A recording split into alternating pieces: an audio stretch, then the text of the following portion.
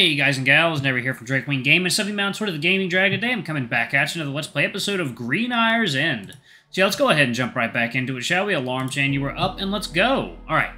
Rare and unique local spices and herbs have become well known among tourists, making it a must-stop for the curious. Local music and theater have also become synonymous with the town. Local artists, due to the lack of funds, had to build their own instruments and clothing, leading to a unique sense of style. The town's most famous artists being the singer duo comprised of Olivia Orland, mayor of the town from 2008 to the current year, and Diana Rocha Orland, deceased as of 2010. Myths and rumors made the town famous among cult enthusiasts. Many have told of the ghost cat who steals books, one's reflection talking back at them in the mirror, and living animal-human hybrids that inhabit the woods. Many of these tales originate from the old settlers, who come to town offering stories, spices, and food in exchange for money. Local authorities nowadays refuse to publish the town's pictures, history, or events on the internet, choosing to make it so that people need to come personally to witness its many wonders. Very rarely are outside journalists given permission to publish something in their magazines. The wall of information ends there, near a corner where I see a bunch of people waiting and chatting. Olivia's on the lead again! Don't people realize she's running this town into the ground? From what I see, she's doing a good job keeping good relations between the town and the old settlers, something our previous mayors did terribly at. Screw the old settlers! They're not the ones paying your taxes and keeping the town afloat! It's a mining company! Plus, I've heard the people at the detective agency do most of the peacekeeping work here anyways. Still helps to have a mayor that at least acknowledges the need to maintain relations. The pair continues arguing for a long while. They weren't giving me much to work with besides that initial part, though. On a nearby wall, I find an information board with directions. The mayor's office is at the top floor. Most of the other rooms are for documentation processing. I see no storage room, though. Do they have so few it all fits in the offices? Shame. I was hoping this would be a good place to find loads of information. Right around the corner, there's a small empty office, too. Might be a good place for a private conversation. I look in the direction of the office, seeing a faint, natural light peeking from under the door. Two voices come from inside. The room is small enough for at best 4 people. There's one table and 2 chairs. It's likely intended to be used for individual interviews. I see Lorelei and me sitting across from each other, the journalists making themselves comfortable in the chair, no papers or phone in hand. This is supposed to be an interview, right? Are you not going to take some notes? I have quite a good memory, Dan. Besides, paper leaves a trace, so I avoid it as best as I can unless I intend to publish its contents. This is just an interview to see if you're trustworthy for the job. Wouldn't want any personal information leaking. I'm not sharing anything too personal, if that's what you're hoping for. Only some simple questions. All I ask is that you answer them with honesty. This is a test of personality. Here's the first. What are your goals in life?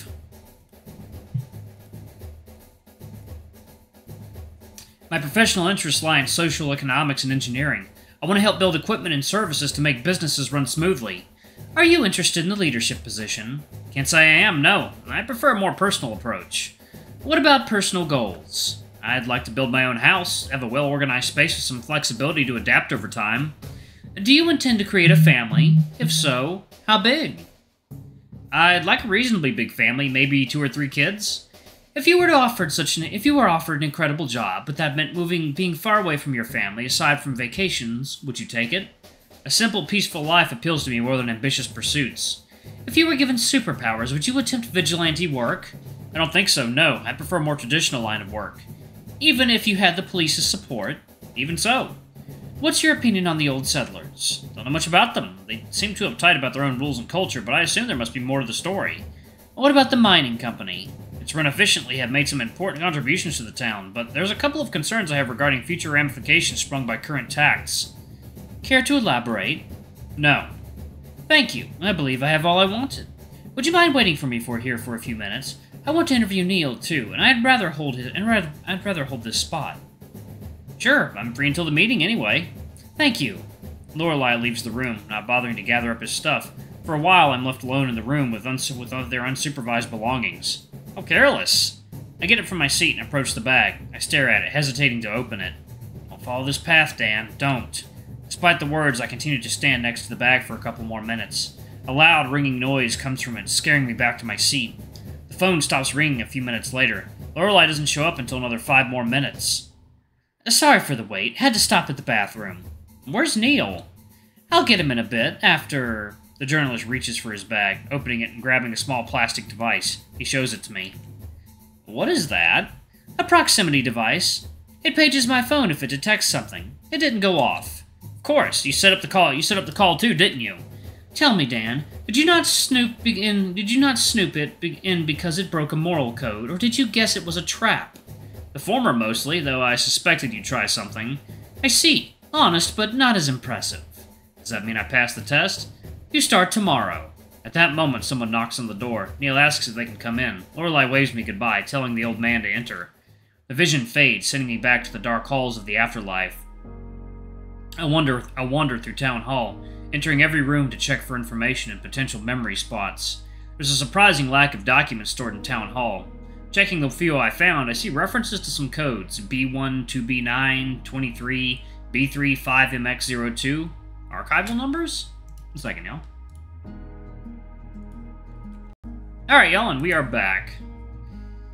If the town is trying to avoid information leaking online, they might archive everything locally. That would require a pretty big building, though. Better make a mental note for that. For now, I think I'll just hit the mayor's office. The top floor is the only one left, and if anyone has information readily available, it'd be the mayor. On the way up the stairs, a faint natural glow comes from above. I walk up, finding it originates from a particular door. The label on it reads Mayor's Office. Oh, wow. Oh, shit, a lot of people. I enter the room along with Neil and Lorelei. Inside, we find the mayor, my father, two others, the old chief, Fame, and the detective. The room is pretty lively and comfortable, but a little tight to fit this many people. Good morning, everybody. Now that we are all here, please let us introduce ourselves to our newcomers. Allow me to start. I'm Olivia Orland, the mayor of Green Eyres End. I, along with the rest of the town hall workers, will be in charge of directing and publishing the festival.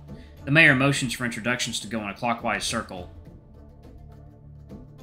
Rodrigo Rocha, CEO of Green Eyres Constructions, and in charge of financing the festival. Roberta Dolores, principal of Green Education School, in charge of prop making. Marcus Gray, chief of police, security. Damn, that thunder outside is wild. Danielle Rocha, assistant. Neil Klein, assistant. Lorelei Anderson, international journalist. I'll be providing counseling and help with external publishing. Fame, contact and manager for the Old Settlers. Lapis, Old Settlers chief, supervisor. Enrique Almer, private detective. Will assist Town Hall with document processing and validation. Thank you, everyone. Now we may commence this meeting. Let's begin by discussing what resources we have available. We'll be setting the festival at the public park near Town Hall. It should be big enough for 1,000 attendees. The main street will also be holding a few attractions since it connects to most of the hotels available. Our primary goal with this festival is to improve relations between the town, the miners, and the Old Settlers. We must make sure every side benefits from this. Sir Rodrigo, what budget have you decided on? We'd like to invest €1 million on the festival. 400 will be used to run the party, while the rest will serve as publishing budget. How much will the Old Settlers have? Depends on how all parties intend to construct the festival. 20,000 is a safe bet. You're only giving us 5%. How is that remotely fair? Relax, a ton of money will be needed to prepare the town to receive all the attendees and process all the documents. Most of our hotels can't even host multiple dozens at a time. Second, y'all. Alright, we are back. I'm doing little pauses because we've got lots of weather outside just in case the power goes out. Great Brews Hotel is currently equipped for 25, and we are the biggest one. Oh, wait. Okay. Great Breeze Hotel is currently equipped for 25, and we are the biggest one. Precisely, and we'll need Great Breeze to take at least 100 for this event. The Old Settlers chief huffs, but doesn't continue the discussion. How much personnel do each of you have to spare, Rodrigo? 40 workers, plus a few hirees we intend to get from town. Dolores? We'll have all grades working on minor props as part of the school assignments. Minus the special cases and a few spare for regular school activities, I'd say we have about 70 students. Chief? 5, Fame included. Fame swiftly approaches the chief, speaking with a calm and quiet tone. Chief, we could delay the expansion a bit, get the workers to help with the festival instead. I believe this will benefit us greatly over time. No, we can't rely on lofty expectations. 5 people won't accomplish much. We'll hire some descendants then. You know quite a few, don't you, Almer? Sure do. Gray? We can have about 15 cops on job. With proper camera surveillance and some security protocols in place, it should suffice for the festival. And detective?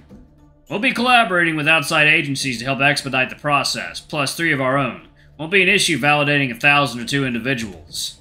You make sure the attendees confirm their presence at least 1 month prior. Thank you. Now, as for deciding what we'll do exactly, our international friend has experience covering and organizing festivals. We'll all provide them with information to work with. I have requested before coming here that you all give me a tour of the town. This is something I need both of you, both to help you design the festival, but also to publish it. The mining company is happy to abide. The village will do the same. And I'll have a few guides help you with various areas of town. And things should go smoothly. Oh, and these two, Neil Klein and Daniel Rocha, have agreed to be my assistants throughout my stay. Are you alright with them accompanying me? No problem. The son of the CEO, playing the assistant role. Curious, but I don't object as long as the guard has them always on site. Is it alright for it to be me instead? That will do. I agree to those terms. Superb. Take it away, Miss Mayor. This'll be it for now. We'll wait for Lorelei to inspect the town and report his findings before proceeding to the next step. You are all dismissed for now. Daniel, stay here for a minute.